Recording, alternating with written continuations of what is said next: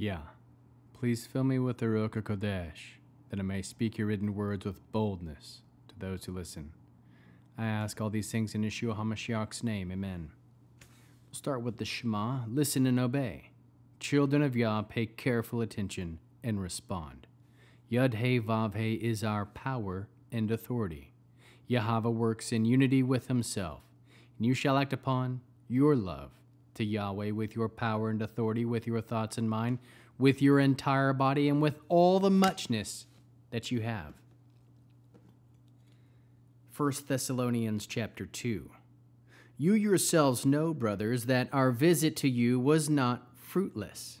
On the contrary, although we had already suffered and been outraged in Philippi, as you know, we had the courage, united with our God, to tell you the good news, even under great pressure.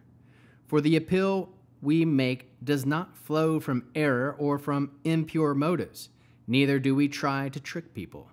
Instead, since God has tested us and found us to be fit to be entrusted with the good news, this is how we speak, not to win favor with people, but with God, who tests our hearts.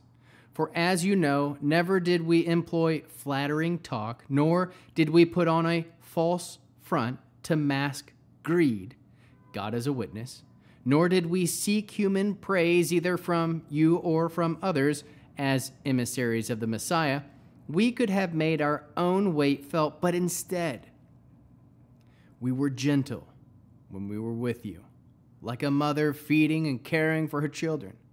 We were so devoted to you that we were glad to share with you not only God's good news, but also our own lives, because you have become very dear to us.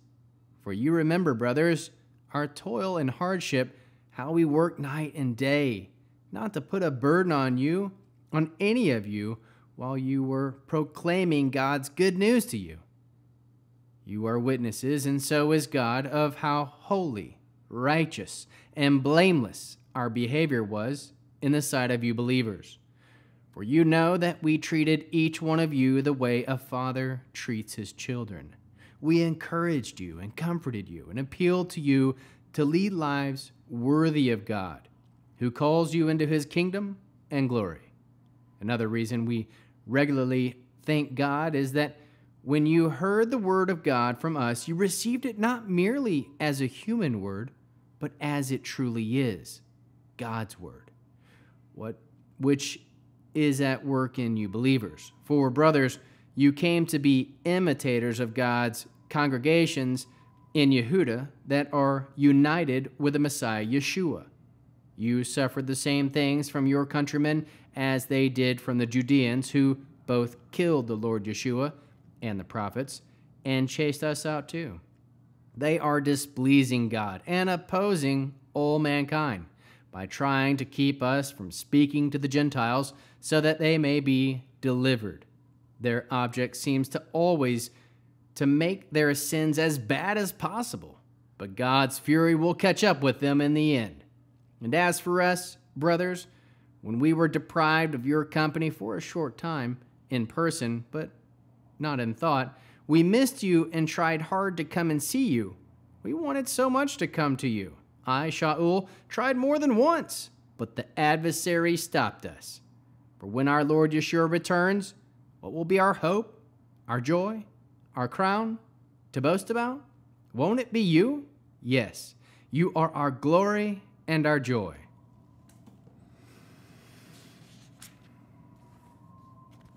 How can we learn to love our Creator after reading 1 Thessalonians chapter 2? We can learn a lot. We can aim to make fellowship fruitful, be filled with courage, and united with Yah to tell the good news in any situation. Aim to have pure motives and be honest with people. Know that Yah will test you to know if you should be trusted with the good news. Aim to win favor with Yah, who tests our hearts. Know that Yah is watching. Therefore, do not put on masks. Be authentic. Be gentle with others, like a mother feeding and taking care of her children. Be devoted to each other and sharing the good news in your lives as well. Aim not to burden others as you share and proclaim YAH's good news. Aim to be holy, that is set apart, righteous, that is obeying the law, and blameless in the sight of all believers. Treat others as a father treats his children, encouraging, comforting, appeal to lead lives worthy of YAH, who calls you into his kingdom and glory. Thank YAH regularly for others receiving YAH's word as it truly is, YAH's word, which it is in work with followers of Messiah. Aim to be imitators of YAH's congregation, being united with the Messiah. Yeshua, knowing that we will be killed and chased like Yeshua was, aim to be pleasing to YAH by sharing and proclaiming the good news so that others will be delivered. Aim to visit with each other often. Pray that the adversary will not stop you from seeing each other. Trust that the good news trust that the Lord Yeshua will return. He is our hope, our joy, our crown, our glory, and our joy. How can we love others as Yeshua loves us? We can be honest and gentle, devoted, thankful, united with each other. Produce spiritual fruit, love, joy, peace, patience, kindness, goodness, faithfulness, humility, and self-control. And how can we bear one another's burdens? We can be gentle like a mother and encouraging like a father. And with the Aaronic blessing. Yud-Heh Vav-Heh will kneel before you presenting gifts. He will guard you with a hedge of protection. Yahweh will illuminate the wholeness of his being toward you, bringing order. And he will provide you with love, sustenance, and friendship. Yahweh will lift up the wholeness of his being and look upon you and will set in place all you need to be whole and complete. Amen.